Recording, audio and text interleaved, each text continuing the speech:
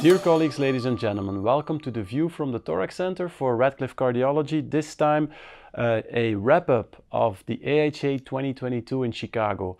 As always, my name is Nicolas from Mieghem and I'm doing this together with my good friend and colleague Joost Daemen.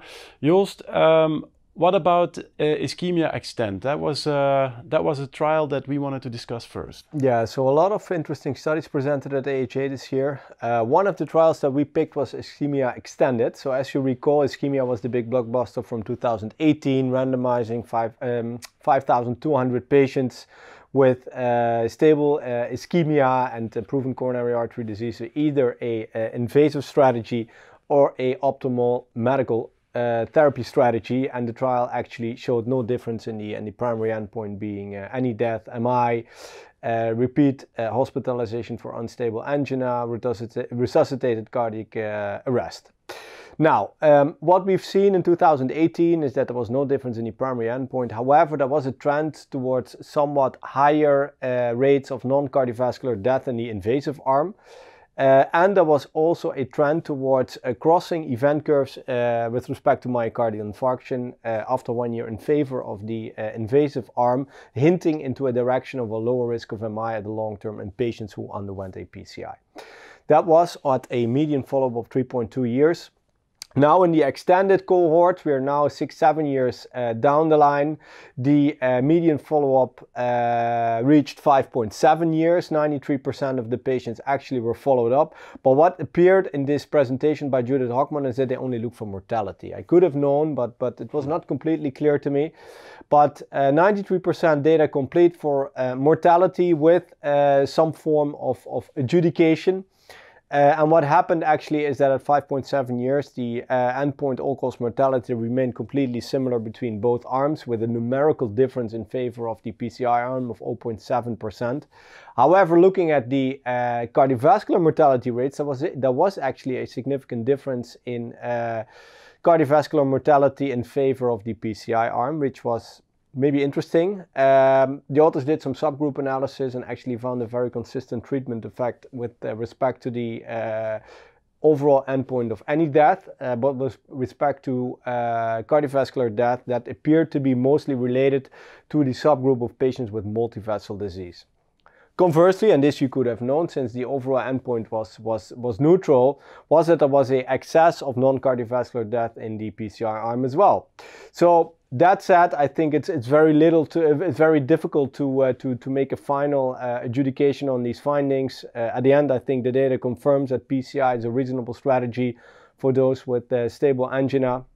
And I have to say I was a little bit disappointed about the fact that there was no data on repeat hospitalizations and specifically MI. Yeah, I think we need to be careful with overemphasizing and overanalyzing this study because, you know, back in the day when the New England paper came out, we wrote a letter to the editor also questioning the validity of the study because it took very long to enroll these patients in I think 300 sites. Yep.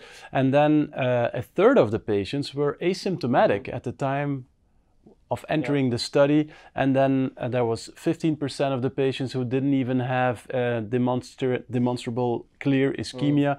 So I find it very difficult, and this trial will not be the trial that will be a definite answer or a definite guideline to our practice. I think you know, you have to interact with your patients and you have to explain that there is a medical treatment and an invasive treatment, and you know, both treatment strategies have their pros and cons, and I would be more personally in favor, obviously, for an invasive strategy, and I feel strengthened by this trial. Yeah, no, I agree. And what I also think is that, again, this makes you think about the value of endpoints like CV death, which are always a little bit arbitrary, specifically if death of unknown cause is included. Yeah. So that is something I think which is a general scientific take on this trial, and for the rest, yeah, I think it's reassuring and no striking findings.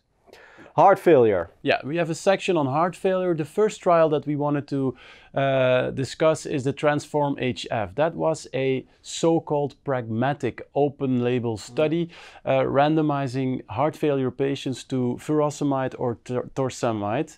And the issue is that torsemide probably or maybe have some antifibrotic effects, also have better bioavailability, a longer duration of action, also an anti-aldosterone effect, exactly. so all kind of good things. So the question was, will that have an effect on outcome? Well, a significant number of patients were randomized, but initially they were attempting to include 6,000 patients. Well, they have been enrolling for 3.5 years, and then the DSMB halted the study or made the suggestion to stop enrolling. And basically it turns out because of futility. There was no difference in the two treatment arms. So patients, whether they were taking furosemide or torsemide, no difference in the primary endpoint of cardiovascular mortality. Also no differences in secondary endpoints of rehospitalization and quality of life. I think one of the, and I was not so surprised, one of the intriguing parts was, okay, but this pragmatic design, did that help with finding patients and so on? Well, you know, the diversity was a little bit more enhanced, if you will. So 1 in 3 of the patients were Black, were non-Caucasians, and 1 in 3 of the patients were women. So that might have been a consequence of this pragmatic design. I think this is notable. We'll see in the future whether these kind of studies will become more in vogue. Yep, I agree. I think it was an interesting trial with a potentially very interesting agent. In a trial that turned out to be very neutral. And it will not affect our practice. Will not affect our practice, but we'll come back to that later. But what I think, again, also in trials like this, with 30% of people from Afro-American background, etc., more female patients, both groups, which are known to be more vulnerable to treatment non-adherence. So this is something that, that may have impacted the result of this trial as well. Yeah. IRONMAN. The IRONMAN study, that was a trial that looked into the effects of IV iron therapy in patients with heart failure. Patients were, 2/3 of the patients were admitted to the hospital with an acute episode of heart failure, and then they were randomized in 72 sites. It was a UK trial. Almost 1,200 patients were enrolled, 1-to-1 randomized to either IV iron therapy or just standard of care. Interestingly, all the patients had iron deficiency, proven iron deficiency. They were not necessarily anemic, but they had iron deficiency. And then they looked at the primary endpoint of all-cause mortality and heart failure hospitalizations, and to my surprise, there was no difference. So the primary endpoint was missed, although there was a strong trend in favor of the intravenous iron therapy. We anticipated that this would end up being a positive study, because at the end of the day, we are talking about patients with iron deficiency and heart failure. But yeah, we have to acknowledge that the primary endpoint was missed. Yet they also did a pre-specified analysis, as they mentioned, where they looked at the patients prior to the COVID era. And then in that sub-analysis, the trial was significantly better in favor of IV iron therapy. I think for me, still, I'm a little bit underwhelmed, because if you look further in the data, there was also no effect of iron therapy on heart failure hospitalizations or on improvements in quality of life. So in aggregate, I would say IV iron therapy when there is iron deficiency, yes. Should we look for it? Yes. And it's complementary on top of the big five in heart failure medical therapy, but I would not put it at the same level. No, I tend to agree, specifically not in patients who are non-anemic. And I think that was to me a little bit the striking finding in this trial, that it was maybe a bit ambitious. Yeah, well, but there is this other trial, the Affirm-AHF, that was also published in Lancet, same as this paper, by the way, that also just made its primary endpoint in favor of IV iron therapy. So if you combine both studies, then probably you will end up with a significant benefit. But I think we expected more. Yep. And then the last one in the heart failure context is more focusing on acute heart failure, and that was a trial that we looked very much forward to. That was the ECMO-CS trial from the Czech Republic. The 122 patients with cardiogenic shock, stage D or E, so advanced cardiogenic shock, were enrolled in this study. And interestingly, only 117 patients were eventually analyzed. So what happened to the other 5 patients? Well, they all died before consent was taken. And you know, if the patient was not able to sign consent or to provide verbal consent, then a next of kin was approached. Well, still they did not manage to do that, the investigators, in 5 patients. And important to mention that all those 5 patients died. So that becomes important later on. 50% of the patients underwent also a revascularization, predominantly PCIs, and 50% did not get a revascularization. Then if you look at the outcomes, there was no difference in the primary outcome of mortality, resuscitation, or crossover. Well, the crossover. Yeah, not crossover, but escalation to a mechanical circulatory support. And talking about crossover, up to 40% of the control arm eventually got an ECMO on average 1.9 days after study enrollment.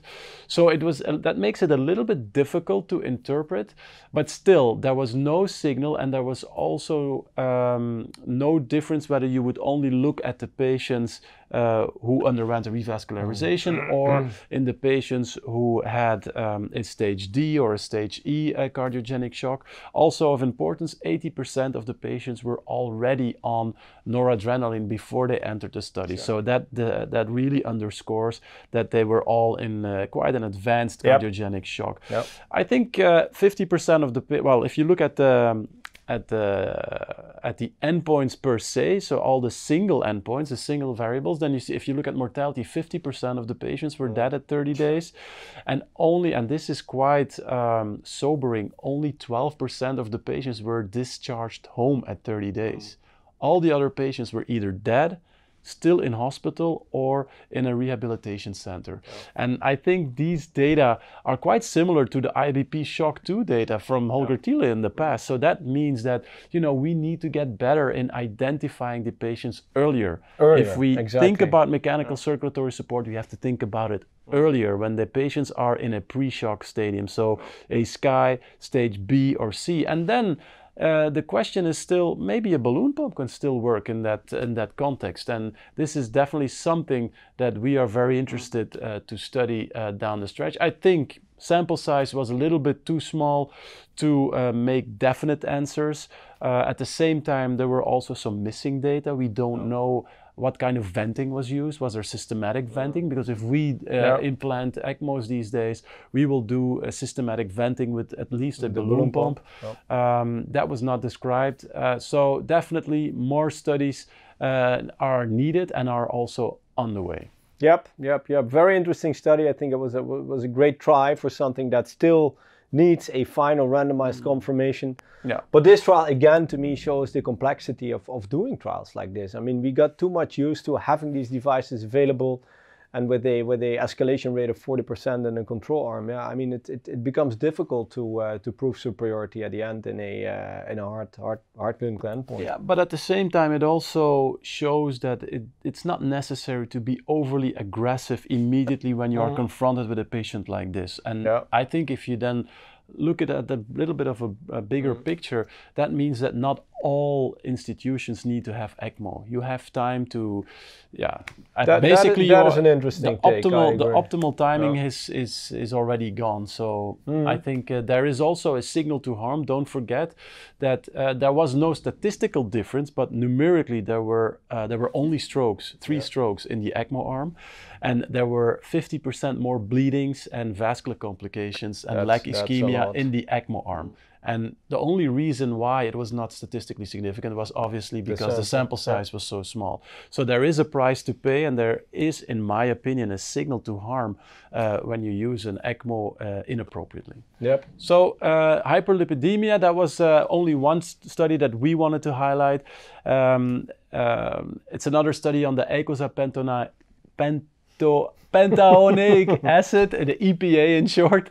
This study was a study from Japan, and we already in our preview mentioned that there's quite some interest for this drug because this is potentially over-the-counter available. 2,500 patients in Japan were randomized 1-to-1 to either a statin therapy or statin on top with EPA on top of it. And all patients had a chronic coronary syndrome. Mean age was 68 years old, 80% were male, and then the primary endpoint was any basically cardiovascular event. Turns out that at 4 years there was no difference between the two treatment arms, but then you saw that the curves were separating, and at 6 years there was a 4% absolute reduction in this primary composite endpoint. And if you look at mortality, cardiovascular mortality, also there was a 1% absolute reduction. I think quite promising. I was impressed by the study results, but the trialists themselves, the investigators, they said, well, listen, we have to be cautious to extrapolate also to a Western population, because these were all Japanese patients, and the EPA levels in a Japanese population is always higher than in a Western population. So the dosing might be different. This study was using an 1800 milligram dose of EPA. Still, I'm a believer in the EPA, and I expect more studies with this over-the-counter drug. Alrighty. But you're not convinced. You know, I'm a little bit reluctant to overinterpret these findings. I mean, there's been a lot of data on supplements like this. I mean, it's a very well tolerated over-the-counter drug, and if it works, I mean, it's great. But conversely, I mean, what do we see? We see after 1 year a 1% difference in, again, CV, cardiovascular mortality. At 6 years, but after 4 years of cardiovascular mortality, I would not overinterpret that. But again, plus it's a population which has a completely different disease pathology, a higher risk of stroke, lower risk of MIs, which may also impact the incidence of mortality down the stretch. So I agree, it's interesting, promising, but it needs confirmation. Yeah. Hypertension. Hypertension. Okay, now it's up to you, Joost. Now it's up to me. So this, as you know, is one of my favorite topics, and specifically the difficult to treat part. So as you know, there are multiple invasive options now being tested to treat therapy-resistant or difficult to treat hypertension. But it's good to see that now also at the AHA there were 2 drugs presented, so 2 drug trials with novel agents that could be used to improve blood pressure control in patients with therapy-resistant hypertension. One was the Precision trial, studying aprocitentan in patients with resistant hypertension. So this was a randomized controlled trial designed to show the blood pressure lowering effect of the dual endothelin antagonist aprocitentan, Idorsia. Which is a new drug when added to other antihypertensive drugs of patients with resistant hypertension. 730 patients randomized within this trial to 2 doses of the drug, so 12.5 or 25 milligrams or placebo. Actually, the trial had 3 parts. So Marcus Schleich presented the data, published it simultaneously in Lancet. So that you can use as a reference. 3 parts within the trial. One was the 4-week endpoint, which actually was, I think, the primary, with a power to show a superiority in reducing systolic office blood pressure. That was significant, actually, with a 3.7 millimeters of reduction in systolic office-based blood pressure and a 5.9 millimeters reduction in the systolic 24-hour ABPM blood pressure, which is for the 25 milligram dose, which is definitely significant, and also I think a clinically meaningful reduction. So as you know, 5 millimeters of mercury reduction reflects approximately a 10% reduction in the risk of death, stroke, and MI. So I think 6 is significant and more or less equal to what you would expect of a full dose of a angiotensin II antagonist or a calcium antagonist.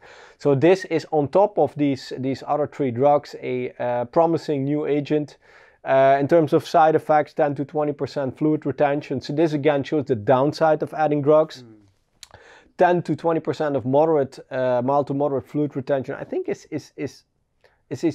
not extremely much, but it's a number that can be relevant in clinical practice in patients of whom we know when they use 4 or more drugs are starting to get non-compliant. And we'll get to that in a second, obviously, when we talk about renal denervation. But again, a promising drug. And it would also be interesting to get a little bit more granularity on this mild to moderate fluid retention, because obviously we're all familiar with this side effect of calcium antagonists. Absolutely. And so what happens if you combine calcium antagonists with this kind of therapies? Will it get even worse, or do they, you know, most patients within this trial were already on a calcium antagonist. I don't have the exact figure now, but that I think was substantial. Okay. Brighton. The second agent, which was perhaps a bit more impressive, was Brighton. So this is a trial looking at the aldosterone synthetase inhibitor. So this is not a aldosterone receptor blocker like spironolactone, but a actually synthetase inhibitor. So it blocks the production, the synthesis of aldosterone. So very interesting agent, which was presented by Mason Freeman in a phase 2 trial called Brighton. 248 patients randomized to baxdrostat, 0.5, 1 or 2 milligrams, or placebo. And what was interesting, again, patients with resistant hypertension, primary endpoint of systolic office-based blood pressure. And this trial showed a 20 millimeters reduction in office systolic blood pressure in patients that were put on a 2 milligram dose of baxdrostat, which was at the end a 10% difference to the placebo arm, in which a 10 millimeters difference was observed in terms of blood pressure. Which is also a lot, eh?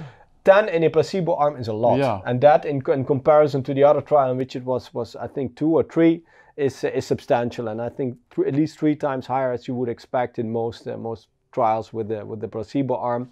That said, I think a delta of over 10, what this trial showed, is something that we've very rarely seen in history. I think if you look at the phase 2 with spironolactone, it was, or the pathway 2 with spironolactone, it wasn't that impressive. It was also around 7 millimeters of mercury. But now 20 is impressive. Also this drug, safe, well tolerated. But yet 6 patients with hyperkalemia, as you would expect with these agents. How long was the follow-up? Follow-up in these patients was, I think, 12 weeks. Okay, so then... Yeah, so short. But, short, but quite an impressive drop in blood pressure, then -20 and -10 in the placebo arm. Yeah. So that really begs for a large phase 3 randomized Absolutely, study. and I'm pretty sure that will come soon. So also this trial published simultaneously in the New England.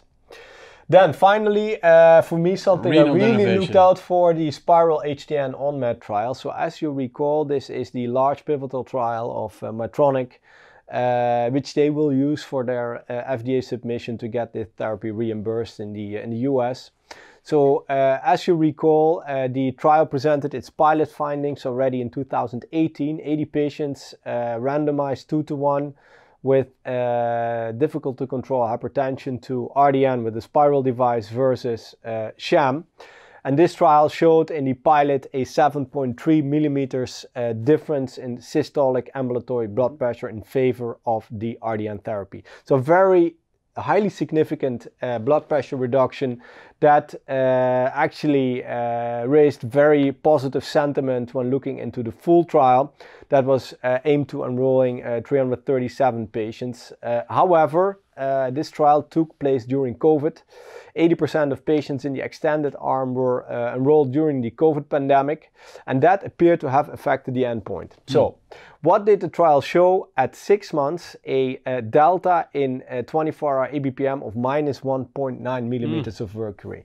So with that, the trial obviously missed its primary endpoint. And this is interesting. This makes you think, how could the pilot show a difference of -7.3? In the extended phase, the delta was 0. Zero. No treatment effect at all.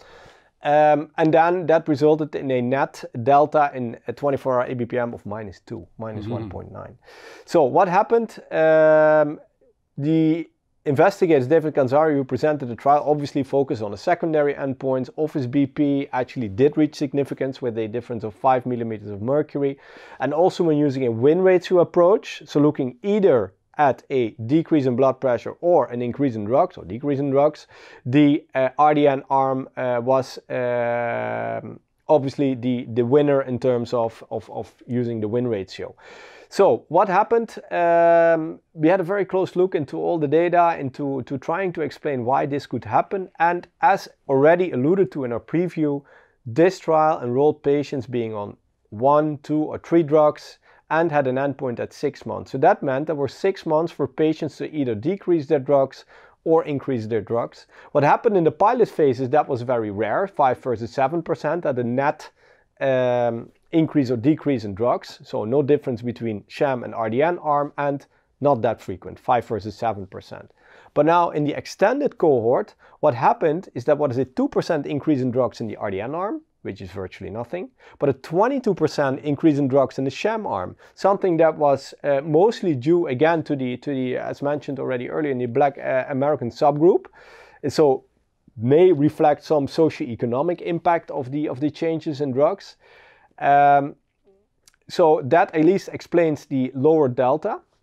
And then why was the office BP positive and the 24-hour ABPM negative?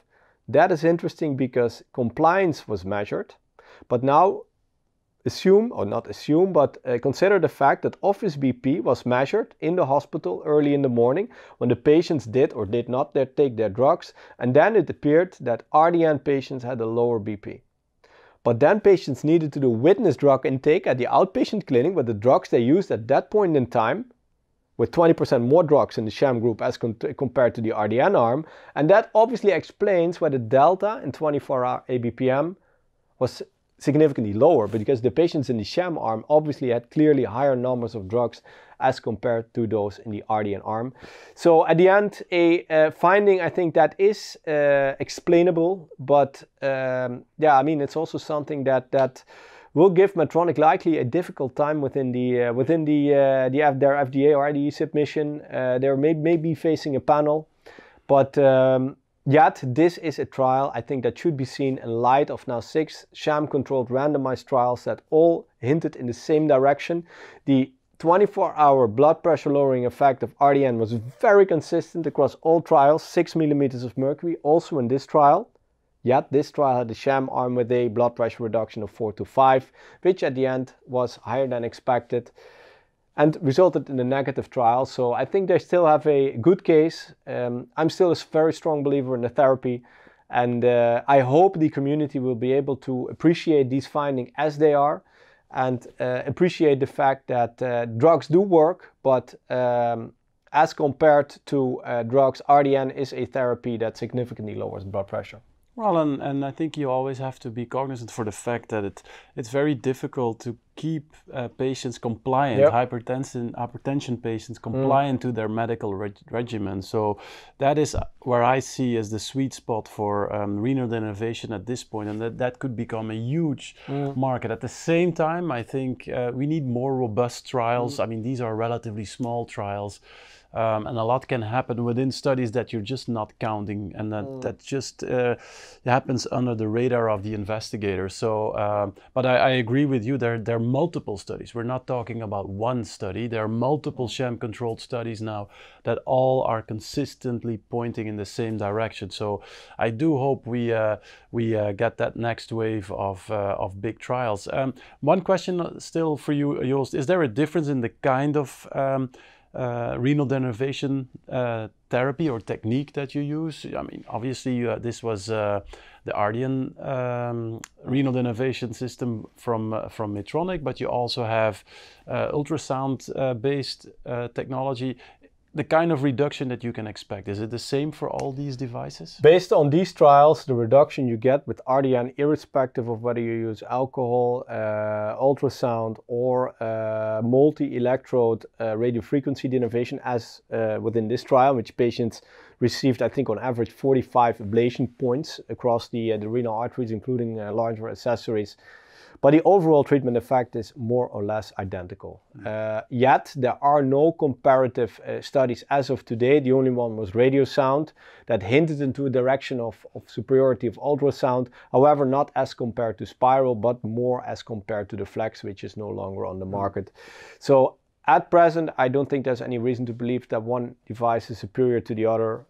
Although I think the concept of aiming for a circumferential ablation, irrespective of how you do that, is a given fact that we need to try to aim for. Yeah. Okay, then 2 more trials that we did not preview, but we do want to mention it in the wrap-up. One is the early AF trial that was published in the New England Journal. 300 patients with paroxysmal atrial fibrillation were randomized to cryoablation therapy or to antiarrhythmic drugs. And their primary endpoint was the occurrence of persistent atrial fibrillation. So the patients had paroxysmal AF when they entered the study. And the primary endpoint was then, okay, but how many of those patients developed persistent atrial fibrillation? Well, there was a significant difference in favor of the cryoablation, 1.7% versus 7.4%, very low numbers. Sure. And if you then look at the co-primary endpoint of atrial tachyarrhythmias, it was 56% in the cryoablation arm versus 77% in the medical treatment arm. So, there was also a difference in hospital admissions, so fewer hospital admissions in the cryoablation arm. But I was a little bit surprised about basically the recurrence rate of atrial tachyarrhythmias in the treatment arm. So I was, at the end of the day, I was a little bit underwhelmed also about the size of the study. Yeah. So I think there is still a play of chance here. But still it got in the New England. Yeah, it's a little bit of a strange thing, I think. Yep, I agree. I think there's a lot to learn on these trials. The way you measure the endpoint, is it the hospitalizations? Is it the loop recorder recordings you put? Is it the rhythm or the AFib burden you measure with a implantable device like a pacemaker or an ICD? I think that makes a huge difference. And the volatility of the endpoint of having AFib is something that I think is a relatively soft endpoint. Yeah, it is, and I'm amazed that the kind of attraction that this gets, and that basically the entire space of AF ablation gets. The scientific background is not the same as the scientific background, for instance, for heart failure therapies or for hypertension therapy. So it's amazing. So I would have liked a larger trial with a larger sample size, so that the play of chance is minimized. Yep. But okay, another interesting study was the DOSE VF trial, and I think this can change our practice. We're talking about 405 patients with refractory ventricular fibrillation. Mean age of the patients 64 years old, a minority of women, only 15%. And then they compared 3 regimens of defibrillation. So the patients already had 3 cycles of standard ventricular defibrillation and adrenaline therapies. And the standard of care, obviously, is 1 set of defib pads. You put 1 anterior and 1 lateral. Now, they compared it to a different positioning of the pads, 1 anterior, 1 posterior, and then a third group, and this was an interesting group, was the double sequential external defibrillation. So the patient got 2 sets of pads, 1 antero-posterior and 1 antero-lateral. And then the patients, within a second, were defibrillated twice. So they compared those 3 groups, and then their primary endpoint was the survival to hospital discharge. And then there was a there was a clear benefit in favor of these new algorithms.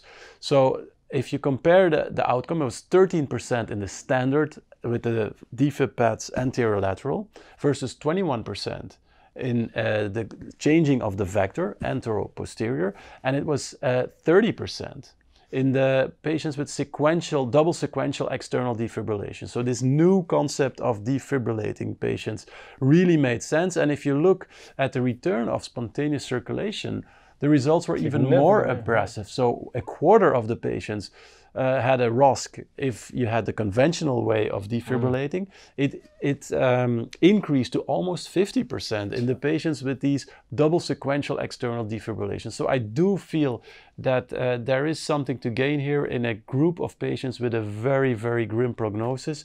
And I think rightfully so, this was also published in the New England Journal, because this will change our standard of care if we would adopt this in our practice. I agree. Extremely relevant. Something that in theory is maybe relatively easy to implement. Yeah. The only thing, I mean, looking into our own practice, a survival rate after 3 times VFib of 13%, that does not reflect our practice, and I think doesn't reflect the practice in many out-of-hospital cardiac arrest trials. But yet, early hospital discharge. The results are striking. Early hospital discharge is never go beyond 30%. 30, but this is 13. Yeah, but this is what you get in a randomized study. And then out of hospital, yeah, it depends also on patient selection and so on. Because a lot of the patients, a lot of studies also enrolled patients who arrive to the hospital, and then obviously that changes the paradigm.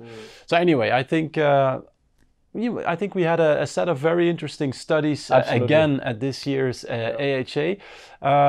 I would like to thank Joost once again for doing the wrap-up together with me. I would like to thank you for your attention, and we're gearing up for all the meetings next year. Stay tuned. Thank you. Bye-bye. Bye.